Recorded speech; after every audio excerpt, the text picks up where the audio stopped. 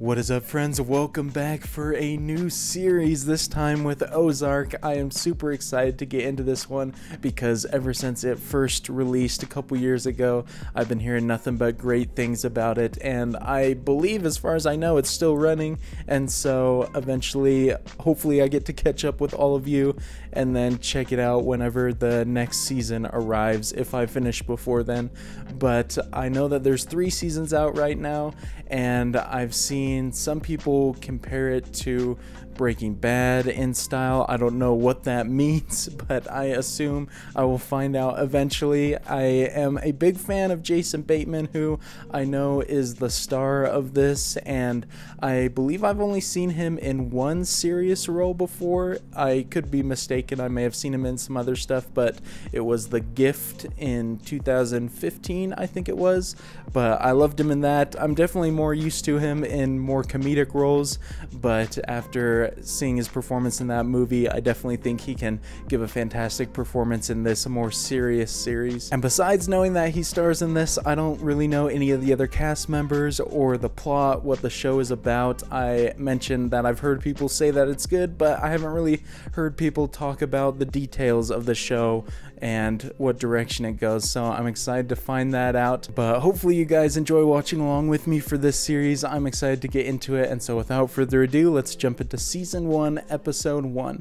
Money, that which separates the haves from the have-nots. But what is money? It's everything if you don't have it, right? Love the cinematography already. Some great shots. You see, the hard reality is how much money we accumulate in life is not a function of who's president, or the economy, or bubbles bursting, or bad breaks, or bosses. It's about the American work ethic. Some great opening dialogue narration right here. And I like the little subtle things that they've been showing to give us an idea of the character. Patience, frugality, sacrifice. When you boil it down, what do those 3 things have in common? Those are choices. Dang, dude has a lot of cash right there. Holy crap. No wonder he's smuggling that around at night. Money is, at its essence, that measure of a man's choices. Well, you know, we're really just getting started looking at interviewing. Man, that was a great opening. I love it. Setting the tone early. We just want to be comfortable with who we trust our money to. Mm-hmm. Well, tell me, He's already disobeying the order. Dude's multitasking right now. pools are tricky. Very difficult to recoup your money when it comes time to sell. Marty, we gotta be in the city at 4. Yep. Leave in 10. Awkward timing right there. I don't know if that guy caught a glimpse of what he's watching. I like the lighting in here though. Very moody. 5,000 would still open an account here today. We'd be happy to take check or credit card. Check. Great.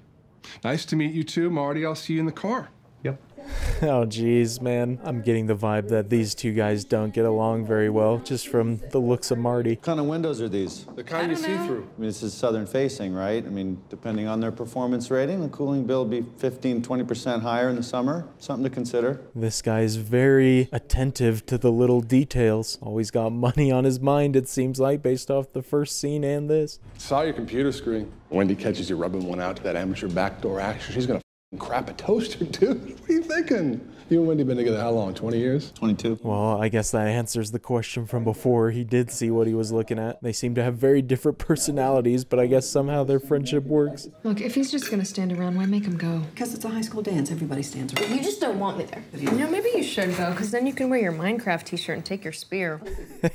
Hey man, Minecraft is the best. Don't hate on my guy for that. Give me the clicker, please. What? I was watching that. No, you're not. Yes, I was. Give it to me and eat your dinner and leave your brother alone. Why do you always take his side? I mean, it's not like you ever say anything to I'm him. not taking his side. Oh gosh, man. If this is the first family interaction we're getting, they definitely are not the best or in the ideal situation, it seems. Marty seems pretty unhappy. Your consumer reports came today. It's ironic.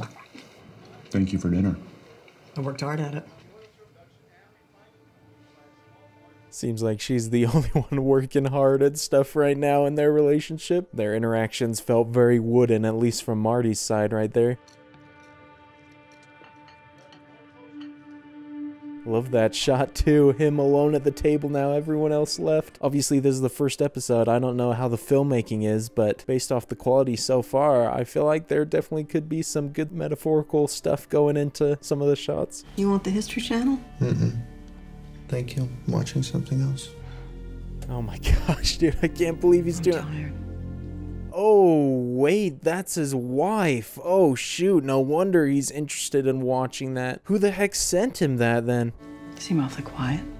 Just got something on my mind. Do you care if I go to bed? Mm-mm. Good night. Night. Yikes, man. So I guess that might explain some of his demeanor when he's talking to her. I don't know if it's been that way for a while, but I definitely don't think that's him in the video.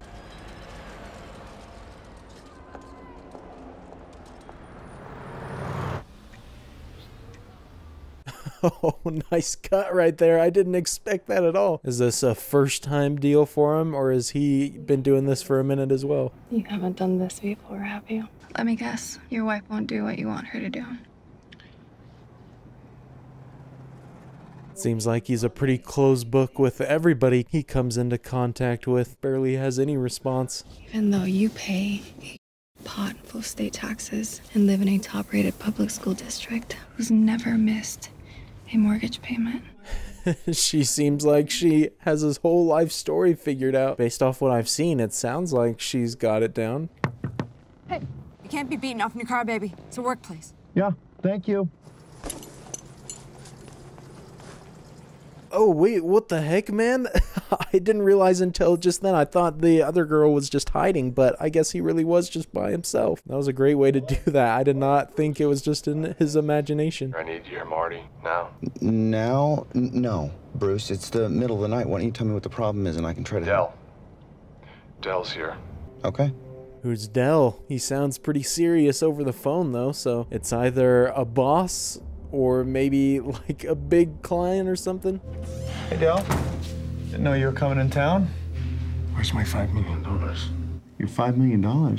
What's he talking about? Have a seat. Oh my gosh, dude, what the heck? 5 million? There's no way Marty has that on hand. Whatever money you're missing, I'm sure there's a perfectly good explanation. Stolen. We are not stealing from you. Marty Bird can make $100 million and dirty money disappear like spit on a hot skillet. What the heck? I have no idea what's going on. Has Marty not been telling everybody the whole story? Is that what we saw in the first scene? My father's closing now, and he sees Aunt Carlota slip $5 worth of pesos out of the till into her pocket. He could not believe it. Why, Carlota? These guys look so afraid of him, and I would be too. He seems pretty intimidating. Said she needed the money to buy medicine so her boy could breathe. Cried like a baby. Swore she would never do it again. Love this camera work right here, man. This guy's a good actor too. I like his delivery. Mr. Hanson, what should my father do? $5. You tell her if it happens again, she's gone. You put her on probation. Is he asking that because that's what he wants to do with Marty here as punishment? Marty, what should my father do? I know what this is. I know what you're doing. This is an intimidation audit. I mean, you think you can just come in here unannounced and rattle some cages and someone's going to admit to skimming? Oh shoot, Marty's about to clap back. This is the most he's talked all episode. We've been laundering money for Mission Navarre for 10 years. The only thing you've done here is you've involved a civilian. To be honest, this Dale Carnegie, Pablo Escobar ruse, I think that's beneath you. Bro, that just told me they've been doing this for 10 years, so apparently this isn't out of the norm. Look, my dad had nothing to do with this. It was Bruce's idea. Oh gosh, bro, this just got so bad. I guess Bruce isn't going to be a major character after this. He made a terrible mistake. We will work for free. Sir, just please, my dad had nothing to do with this. Yikes, bro. We're just a bit into the first episode and we've already got a threat of execution. You know what I dislike about Chicago? All the Mexicans. Might as well put up a sign that says, "Welcome to Chicago, drug hub of the U.S." Bro, this is not what I was expecting after he interacted with those first two clients. I thought he was just a normal advisor. He made a terrible mistake. I can make this right. I swear to God, I can make it right. Father shouldn't have to see his child die. Oh my gosh, this is brutal. This is getting straight to the point, the intense stuff. Obviously, Marty's not gonna die. This is the first episode, but I don't know what's gonna happen to Bruce. We rigged the gas gauges. They'd read full when they were 5 gallons light. How much, Bruce? $8 million over 3 years. Oh, he is a dead man for sure. There's no chance he lives after stealing $8 million. This is all me. I need you to understand, I would have never done any of this if I thought it would hurt you. And I am... Oh my, this is a wild premiere episode, my gosh. I believe him though when he says Marty wasn't involved. Your kid's summer break. I don't want to do Wendy in front of the kids. Wendy doesn't know anything about what I do. I never told her about anything that I do. Not once. What a mess, dude. His whole family's gonna pay and he didn't even do anything besides just being involved in the business. More shoreline than the whole coast of California. Excuse me? This place right here has more shoreline than the whole coast of California. He's starting into the same speech. That's a good move. He hasn't been killed yet. Got this brochure last week, scouting businesses, and I brought it back to talk to Bruce about it. And I was going to talk to you about it because I want to do what we do down there. You're right about Chicago. Oh man, this is a pretty smart play right here. Just might work. Is he going to offer to make all his money back by going there? It's away from every single law enforcement agency in the U.S. and it's cash rich. I mean, what do? I launder 10% of what the cartel does in the U.S.? Bro, is that real? 10% of what the cartel does he helps launder? That's insane. He is in so deep. What did these guys take from you? Was it 8? I'll get you that. I'll put that together. I'll make you whole. You call it earnest money. But then I take me and my family and we go down to the Ozarks. Oh, this is great, man. So that's where the title comes into play. It looks like this guy's buying the plan. You have 48 hours to get me my money. Okay. Cash. After I have my money, you have another 48 to be on the road to these Ozarks. This man is a quick thinker. I can't believe he's escaping with his life. Such a short window, though. 48 hours for $5 million. We have to call the police. I want you to forget it, okay? Or do you want to just role play it? You're the wife of the top money launderer for the second largest drug cartel in Mexico. Go. Man, he's just spilling all of it. This is so much to handle. Even me as the audience member, I can't believe what I'm hearing. Now, here's what I'm going to do. Over the next 2 days, I'm going to try to pull together $8 million to pay back what Bruce stole. What we're not going to do... Oh, that's right. It's $8 million that he has to get, not $5 million. That was his original prediction. This is spiraling out of control. Believe me, I get how hard this is. We're making this move as a family. We would prefer if you would see it as an adventure. Yeah, well, thanks for the eggs and a sandwich. Not surprised that she's upset moving as a teenager. I don't know what age she is, probably high school. Definitely a hard thing. Everything liquidated. Cash. $7,945,400. Sir, again, we don't keep that kind of money on site. That's pretty dang close, man. Just like 55 grand off. Can he get it in 48 hours, though? This firm has been dissolved. I'm sorry? The firm, it no longer exists. But you were great all the way through. Dang, bro, just drops it on her like that. No sympathy at all. Wait a second, wait. Are we talking about run for your life kind of leaving or a witness protection situation? Everything's on the table. This is the guy that she's been seeing, I assume, at least the one from the video. From this shot, I don't necessarily see what she's seeing compared to Jason Bateman or Marty. I don't know if that's a bad move, though, for her to tell him where they're going. The less people that know, the better, I'm sure. He sees your wife at least twice a week. Either his place or somewhere closer to yours. This Sugarwood right here, what is that? Sugarwood's her pet name for him. Dang, well, he knows all the details now. She can't hide it for long. I'm a little bit worried for her now because I don't feel like Marty's somebody to mess with. Scale of 1 to 10, how difficult would it be for someone to disappear? New IDs, social security numbers, credit cards, you could do it. For a while, anyway. Is he just asking that as a formality as part of this whole process, or is he wanting to get away from the cartel? I just got a text from my bank. My wife emptied our checkings and savings. You got a gun? No, what? Good. Silverberg lives in the Aqua Tower, apartment 8003. Oh, no, dude. So she's just trying to run off without him. That's such a bad move. We're not gonna have another execution already, are we? Hi, this is Wendy. Leave me a message. Wendy, what are you doing? You're not only gonna screw Marty, but you're gonna get yourself killed as well. The cartel's gonna find you easy.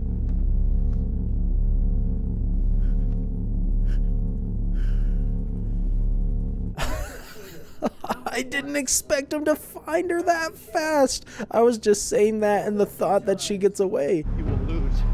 I will lure it up. I will dig in. this. Holy crap, bro. I did not expect that. What a shot right there. That was brilliant. Please tell me Wendy doesn't come falling down soon after.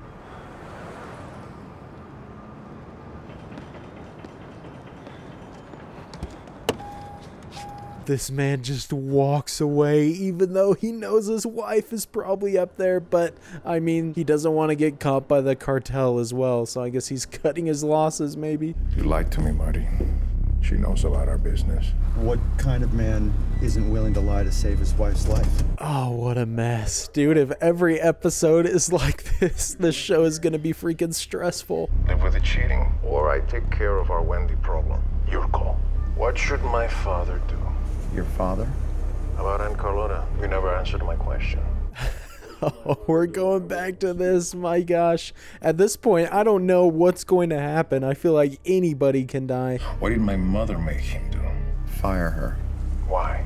It's not the first time she stole from you.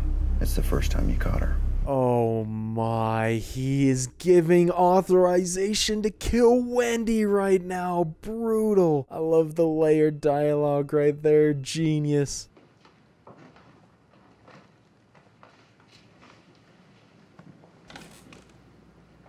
Bro, how is she still alive? I thought she was dead for sure. The only reason I could think of that he kept her alive is just as more of a scare tactic. The threat's out there, so Wendy probably won't make a mistake again. Or maybe it's just because he answered his question honestly compared to everybody else. Now I want you to take my $7,973,000 with you to Missouri and clean it. That's clean. It's already clean. I'm not super up to date with my cartel terms. Does clean it just make it like untraceable or something? Just spread it around so they can't find it? I'm thinking this whole Ozark thing is complete straw grasping bullshit.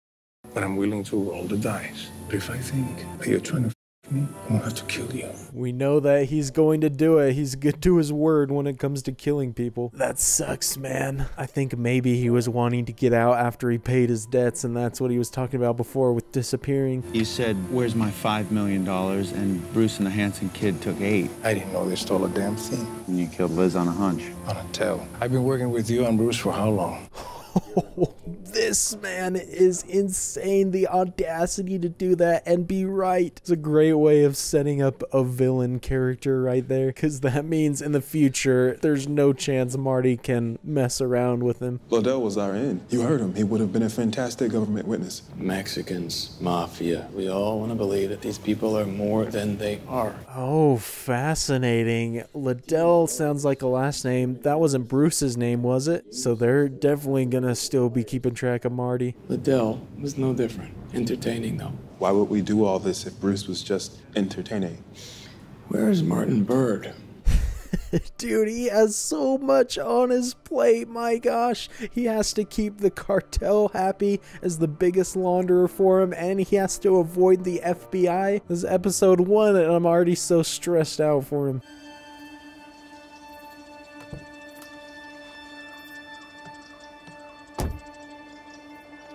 So because of the stickers on the back, I know that's the van from the beginning. I just don't know when the money dumping was going on. I mean, I would assume that it's after this, just because it looked like he was taking it out of the suitcase that he just put it in earlier.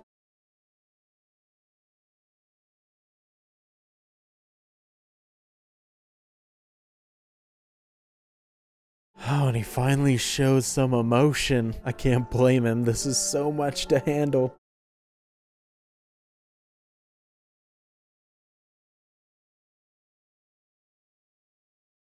Wow, man, that is beautiful. Is this the Ozarks right here? This is not a bad place to be, that's for sure.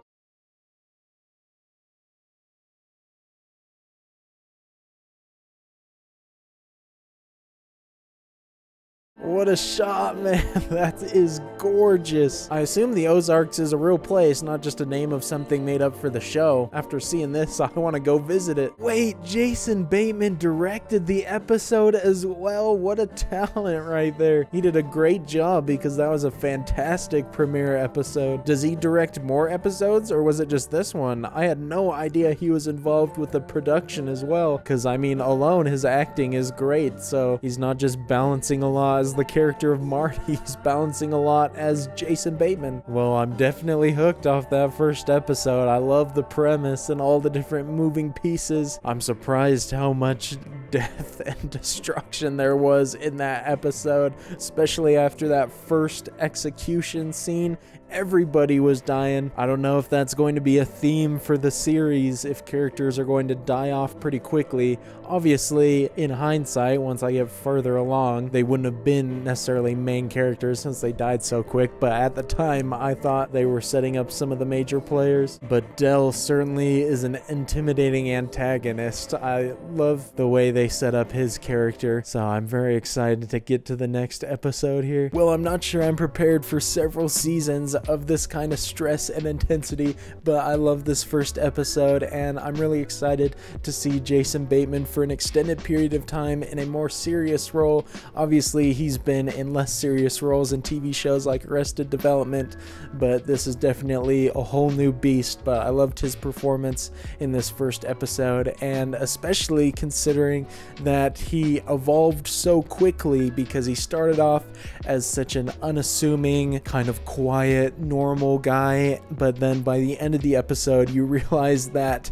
he can definitely handle himself in a lot of situations, and he's got a lot more dark work going on in his life working with the cartel, and clearly he's been doing it for a while if he's been kind of at the top of the money laundering business. And I'm excited to see his character continue to develop as well as the others. I like the family dynamic. I feel like it's very layered and interesting so far. Obviously, I'm sure that will develop a lot more as we go through the seasons, but I think they did a good job at setting up all the characters in this first one, and I commented on it several times during the episode, but I like the overall look and mood of the series. I don't know if that same look is going to continue throughout it, but the kind of gloominess and the really blue look to it, I think it adds a lot to the atmosphere and just accentuating the intense feel of already stressful scenes. And so I'm excited to hop into the next episode with you all. Hopefully you guys enjoyed watching along with me for this premiere episode, and so I will see you all for the episode 2 next time, and until then, peace.